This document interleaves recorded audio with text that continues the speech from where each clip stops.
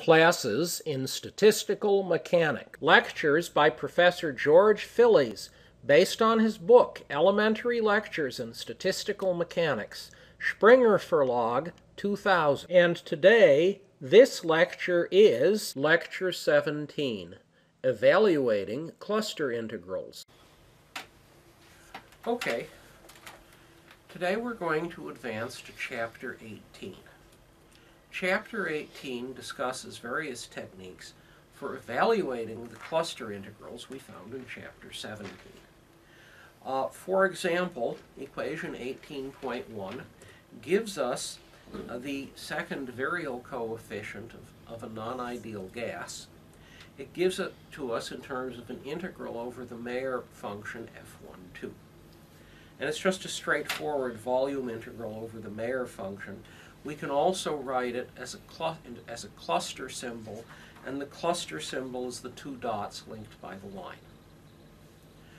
Having said we can represent B as a cluster symbol, the question is, and we could also do this for all of the upper virial coefficients if you work hard enough. But the next question, having done this, is, well, that's very nice, but how do we actually evaluate the cluster integrals to get numbers out of them? The simplest case is provided by the hard sphere system. In a hard sphere system, here's a hard sphere. The potential energy is 0 if two spheres are further apart than their diameter, 2 radii. But if they try to get inside each other, there is an infinite level of repulsion. Yes? Well, so that's a fairly simple potential energy. It's infinity from 0 to r, and it's 0 afterwards. Well, if the potential energy is infinity, what is exponential of minus beta u? It's exponential minus beta infinity, or 0 out to r. And above r, it's x minus beta u, x minus beta 0 is 1. So the statistical weight, e to the minus beta u, is 0 if the two spheres try to be inside each other, and is 1 everywhere outside. The Mayer f function is e to the minus beta u minus 1. So the Mayer f function is minus 1 out to r, and 1 minus 1, or 0, outside. So the Mayer f function has a very short range. The Mayer f function is 0 except when the two spheres are quite close together. So far so good? Well, okay, so let us actually stick that Mayer f function into equation 18.1. Now 18.1 has a volume integral over dr sub 1, 2, and in 18.2 we've rewritten that volume integral in terms of a distance coordinate and two angular coordinates. The angular coordinates are integrated over 4 pi. The distance variable is formally integrated from 0 to infinity. Of course, there's nothing in there that depends on the direction, so the angular integrals are just the radial, or rather angular area of a sphere, or 4 pi. Furthermore, the distance integral has the nice feature that f, the last things in 18.2, f is a 0 except if r is less than 2a. So while the integral is formally from 0 to infinity, only the part from 0 to 2a does anything. And so you notice 18.3 is shrunk down a bit. And now we say, what's the volume of a sphere relative to its radius? Why, it's 4 pi a cubed over 3. This is no surprise. And if you actually do the integral in 18.3, you get 18.4, that the volume, the B2, is 4 times the volume of a hard sphere. And now we introduce an interesting conceptual object, which is just a math symbol. We say we will take the number of particles number density of particles, number per unit volume, and we will multiply it by the fraction of the volume that is occupied by one particle. So I have this one particle, and it occupies, 10 to the minus 5 of the volume of the room, whatever, and we will multiply it by the number density of particles, and we will get what is called the volume fraction, the fraction of the volume of the system that is occupied by the particles. Now, volume fraction makes perfect sense for hard spheres.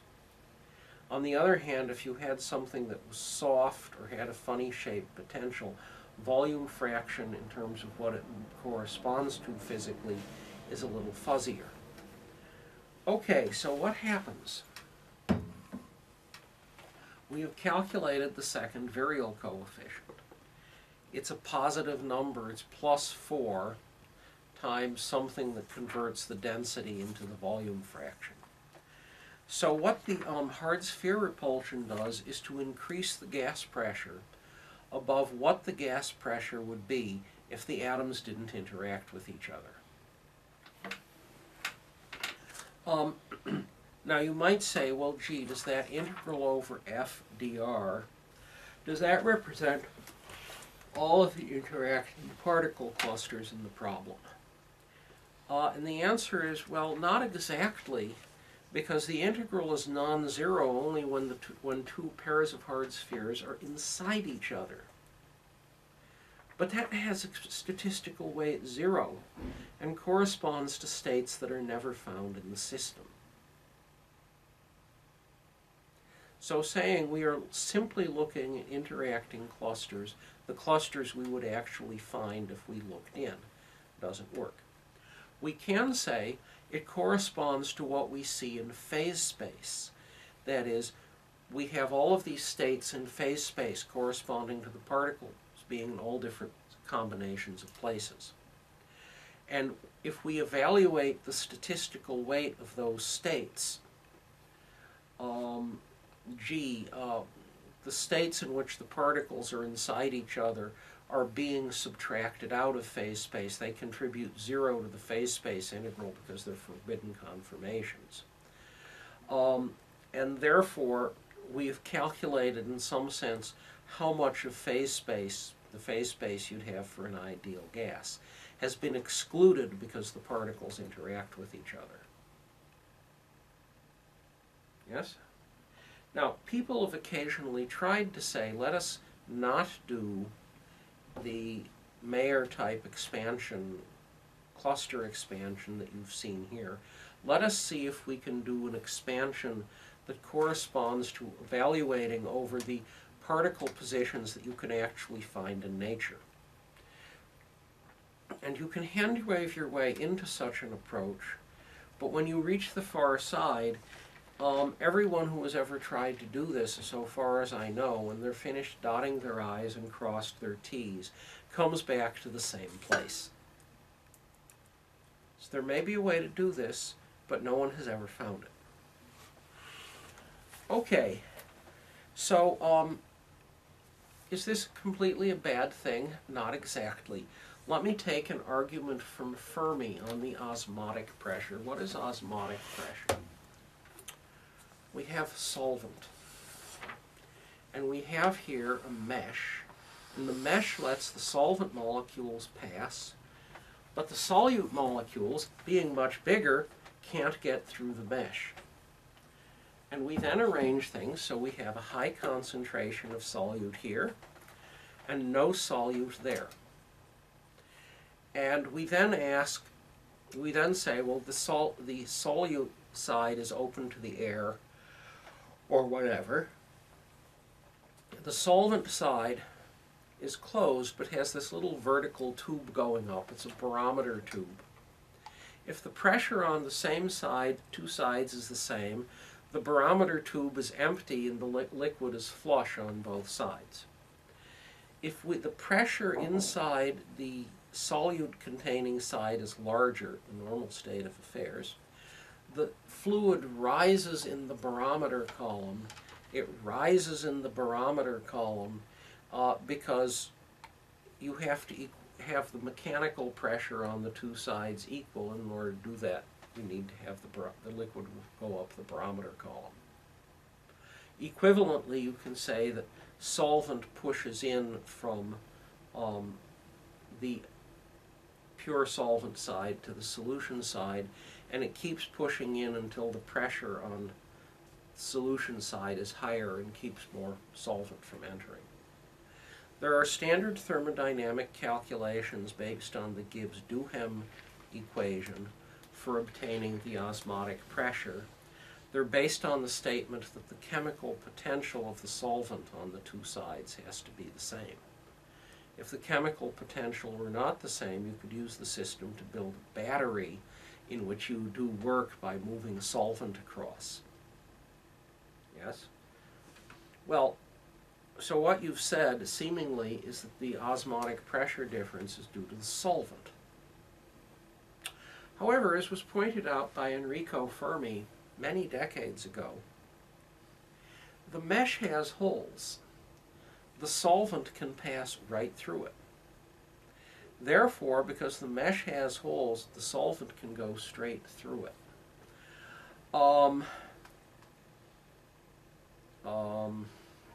Gee, the solvent can't be exerting a pressure on that membrane, can it? Oh, it is a real physical pressure. If the osmotic pressure difference is large enough, you pop the membrane porous membranes tend to have to be quite weak, most of them. And therefore, since the solvent can go through, the pressure difference has to be due to the solute.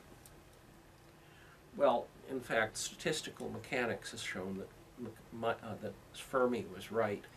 The Macmillan-Mayer theory, Bob Macmillan's doctoral thesis, shows that you can take, let's do the configuration integral for the solution, and with some clever rearrangements we can eliminate all mention of the solvent, and we have a calculation in which the potential energy of two solutes has been dressed in the higher order quantum sense by the presence of the solvent, but the calculation looks exactly like an ideal gas of solute in which there's no solvent anywhere, and you get the osmotic pressure out.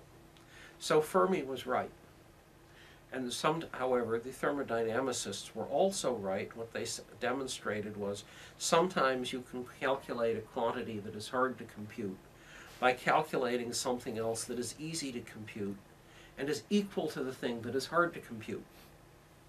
That's a useful lesson to keep in mind. Okay, so let's do another virial expansion. And we will start at 18.6 as the Lennard-Jones or 12.6 potential. Lennard-Jones potentials used to be popular. They were treated as being models for the potential energy of a noble gas. 12.6 is not a very accurate representation of, say, the argon-argon interatomic potential, but it has this very nice virtue which you are about to see. In order to see it, what we do is we start with the equation. Well, it's basically equation 18.2. The angular integrals can be done. And then we have integral dr r square f of r. And we do an integration by parts. And the integration of parts replaces r squared with r cubed over 3. That's the side we're integrating. And the f of r term becomes df dr because that's the side on which we're taking the derivative. And if you do that, you get equation 18.7.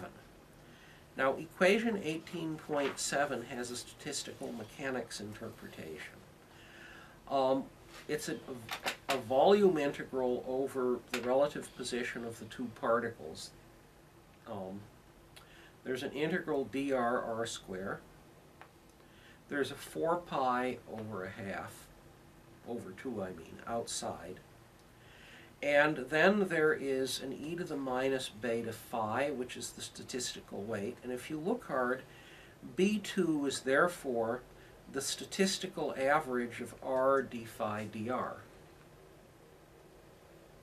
That is, there's the integral dr r squared. There's the statistical weight e to the minus beta phi. And there is the thing being averaged r d phi dr. R d phi dr, well, what's d phi dr? It's the force in the r direction, because phi is just the potential energy. And so what you're averaging is r dot f, which is the virial. Is this useful? Well, let us take equation 18.7 and let us plug into it equation 18.6. Furthermore, when we plug 18.6 into 18.7, there's an e to the minus beta potential energy, yes? Well, the potential energy has two terms. There's an e to the minus beta r to the minus 12 term, and we'll leave that in the exponential. And there's an e to the minus beta r to the minus 6 term, and we will series expand that term. And that is what you see in 18.8. The first line has the integral dr r cubed, and it has d phi dr. The second line has the derivative has e to the minus beta phi, but on the second line I have series expanded part of e to the minus beta phi as that summation. This integral looks slightly unattractive. I think that would be one way to put it.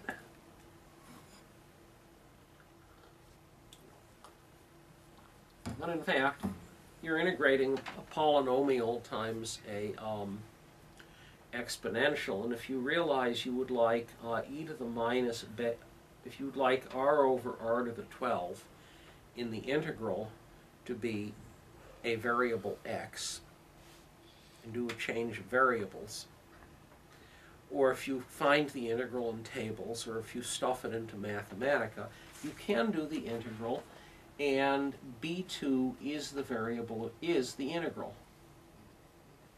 And it's one of these, it looks messy, but it's a known integral, so there's no problem.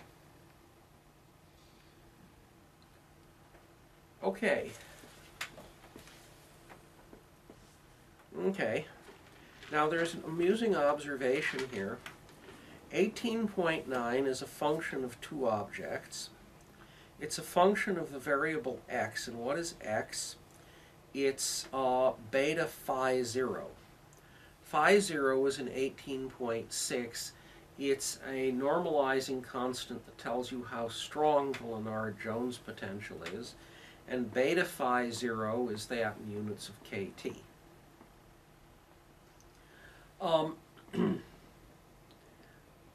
You could then say that you could rewrite everything in terms of two reduced parameters, one of which is v star, v over r0 cubed, and the other of which is a reduced temperature T over phi naught.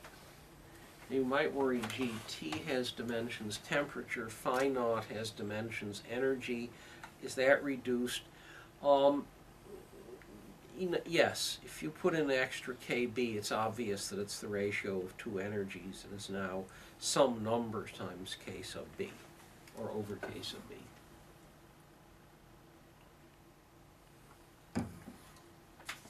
Okay. We could also consider more general techniques.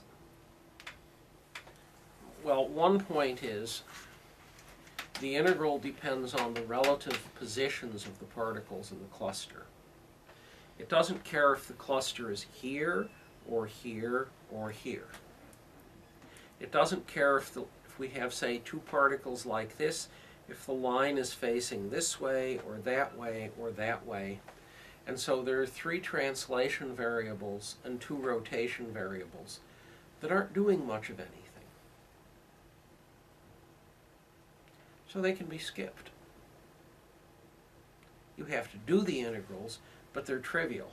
And that takes an integral down from 3n to 3n minus 5 dimensions, the configuration integral. Well, if n is equal to 2 or 3, going from 3n to 3n minus 5 is impressive. If n is equal to 12, it's much less interesting because you aren't making that big a change in things. So we then ask, how can we do the expansion? The first thing to realize, if I've got a real interatomic potential energy, it was almost certainly calculated. It was almost certainly calculated using numerical quantum mechanics, say finite element methods or transfer matrices or whatever, as opposed to using paper and pencil algebra. And therefore, if you have a potential energy, the potential energy is almost certainly been written in terms of a set of numerical tables. So if you want to do these integrals, your phi is a numerical table, and it's got to be done numerically.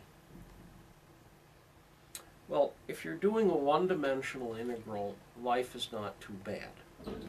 The reason for that is, well, maybe the integral's confined to a small region, and maybe you can just say, I will sample at random from points on the function, and the random sampling of points on the function, this is called the Monte Carlo method, the random sampling is good enough. The problem with the random sampling is illustrated by figure 18.1. Here is a function we might contemplate integrating by Monte Carlo methods. The difficulty is that almost all of the area of the function is included in a very narrow zone. And if therefore, if you just choose points at random, you can choose a lot of points at random without representing accurately how big the area under that one needle-like spire is.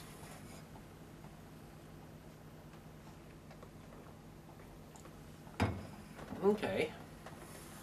The next problem, which is beyond the first, is that we aren't doing a one-dimensional integral. I might say, if I use 1,000 points, I've got the integral down fairly well.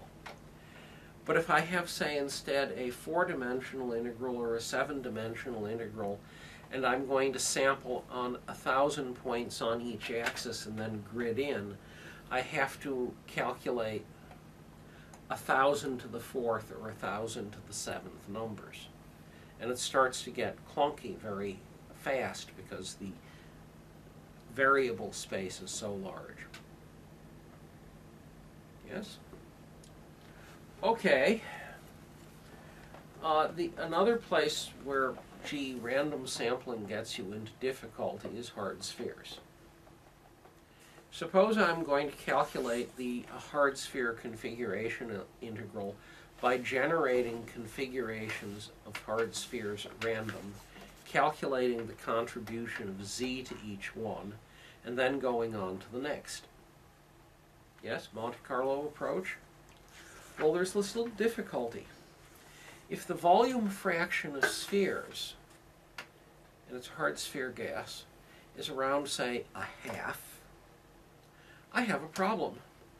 Almost every configuration I generate will have two spheres inside each other and will have statistical weight 0 as a result. And so if I try simple random sampling, I can't find the physical states of the system. They're in there someplace, but I can't find them.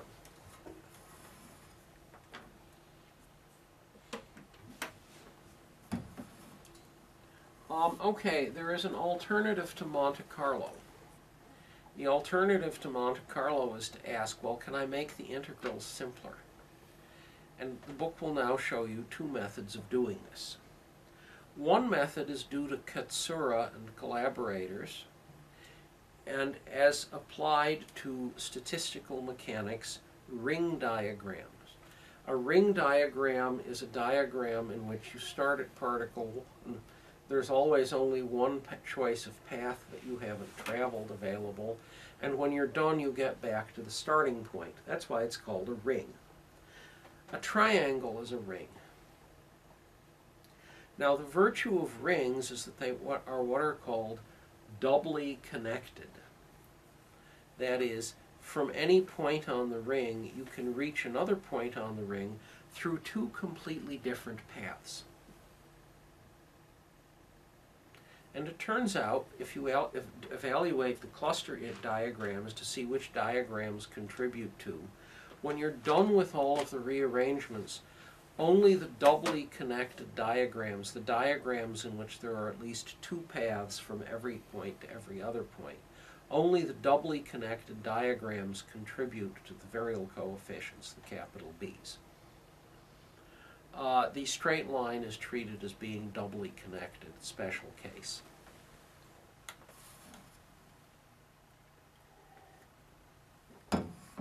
So what Katsura did is to advance some tricks with Dirac delta functions that let us do ring diagrams, or as they're called in statistical mechanics, loop diagrams, quite quickly. The trick you are about to see also works in advanced quantum mechanics. Okay, what is the trick? It starts at equation 18.12. And starting at equation 18.12, I make four statements about Fourier transforms, one of which, 18.13, is marred. If you look at them for that at the moment, you'll realize the variable of integration is supposed to be r, not k. However, other than that minor difficulty, we say, what happens if we integrate over a complex exponential? Complex exponential times a function, that's just a Fourier transform.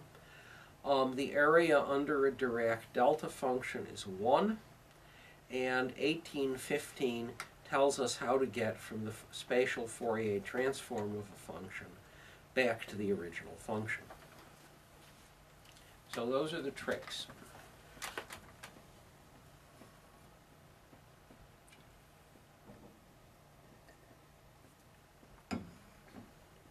Okay, so we shove ahead to 1817, which is a representative loop integral.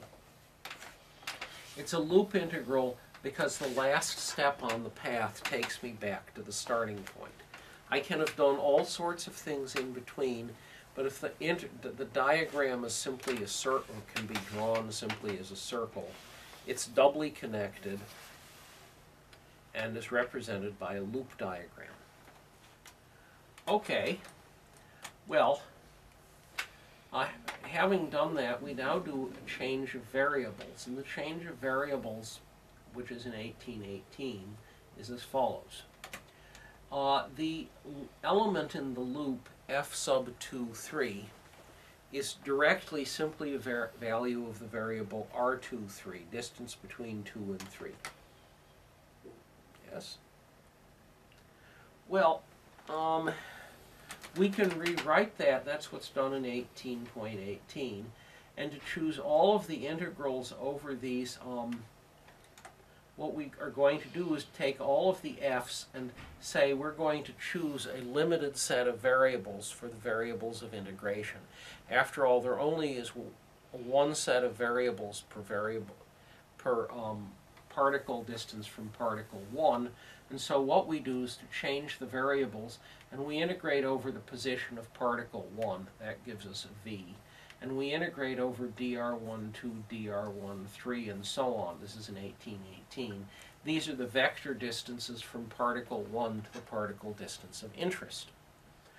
However, what we also do is to say, if we would like a vector connecting particle 2 to particle 3, we write it as two vectors, each one taking us from particle 1 to the origin, and the other bringing us back from the origin to particle 2. And so we have this available change of variables. The last thing we do is to introduce a spatial Fourier transform f tilde of a function f. There should be a sign that should be e to the I k plus, I said it backwards, that should be exponential of plus I k dot r, not exponential, of minus ik dot r. Yes? So far, so good. Okay, and now we skip ahead to 18.20. And what has been done in 18.20 is to take each f function. For example, on the second line, f tilde of k2 is originally f tilde of position 2, and we replace r2, and you notice we have this exponential e to the minus ik r2 dot r13 minus r12. And so we can write the f functions in terms of Fourier transforms. Now you might ask, why do you want an f function in terms of a Fourier transform? And the answer is you want the f functions in terms of Fourier transform because I can now play games with the Fourier transforms, and when I am done I get back to my starting point, but I can simplify things. And so what we do is to say that the spatial oh, by the way, if you have two spatial Fourier transforms you're integrating over, you get a form like 18.21. You also get the complaint by about 1822. Gee, what happens? We are going to do a rearrangement. And so, for example, if you go back to the previous page, you have an 18.18 an f of r13 minus r12. That's an 18.18. Well, we can write those as spatial Fourier transforms of the corresponding f tilde of k, and that is exactly what we do. And so we replace the original integrals over functions as functions of r with integrals over functions as functions of k, except we need to know what the functions are, and that brings us to 18.22.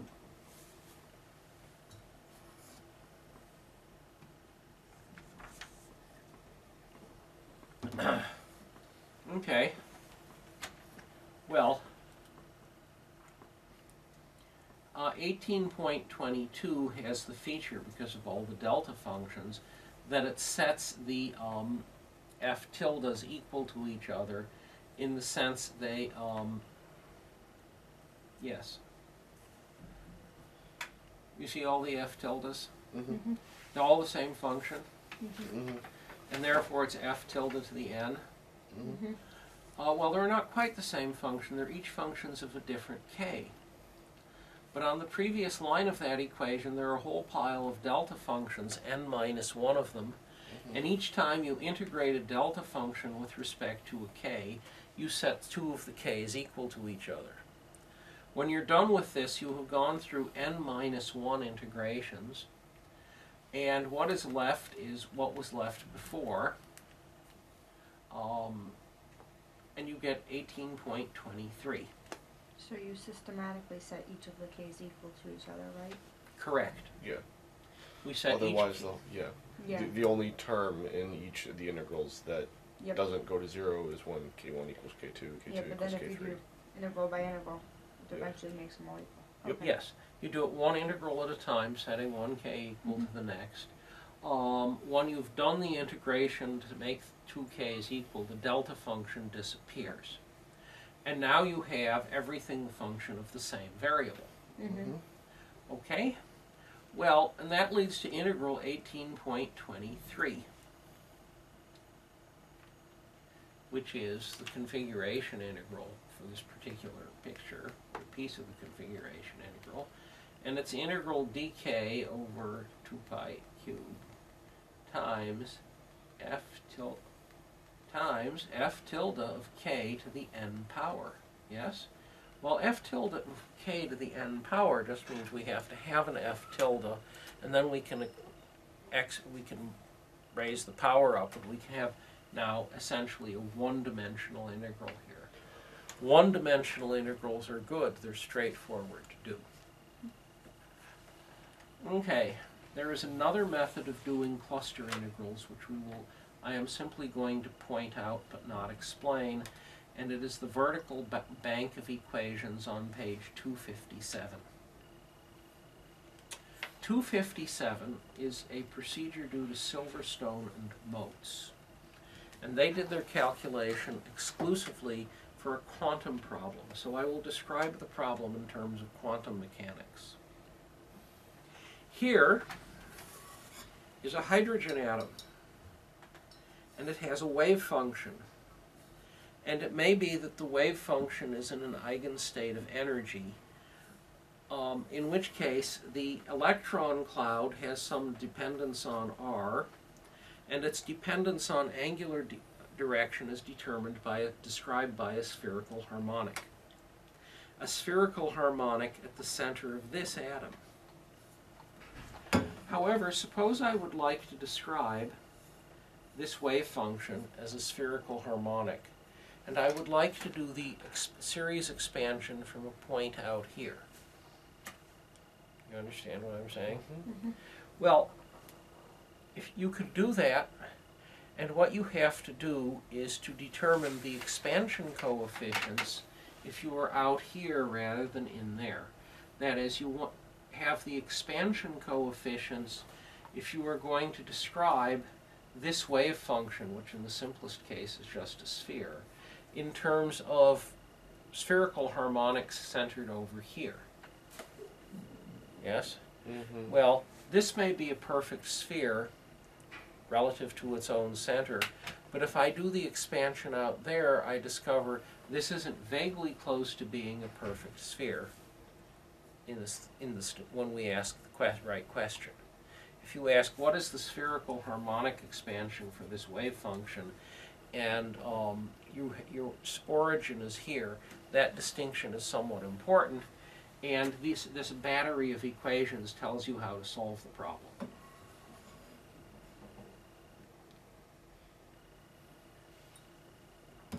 And it works.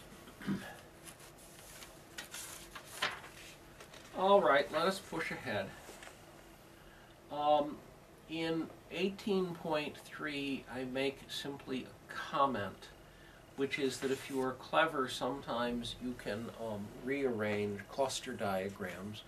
And the point I make, if you look at 18.40, there is a sum of two cluster diagrams, an open square and a half-filled square, which was eventually an open square. And, gee, can we rearrange this? Yes, I introduce what I call the G-bond Fij plus 1, which is e to the minus beta Vij. And if you put that definition into the treatment, you discover you can compress these things a great deal, and you get a slightly different angular integral than you did before.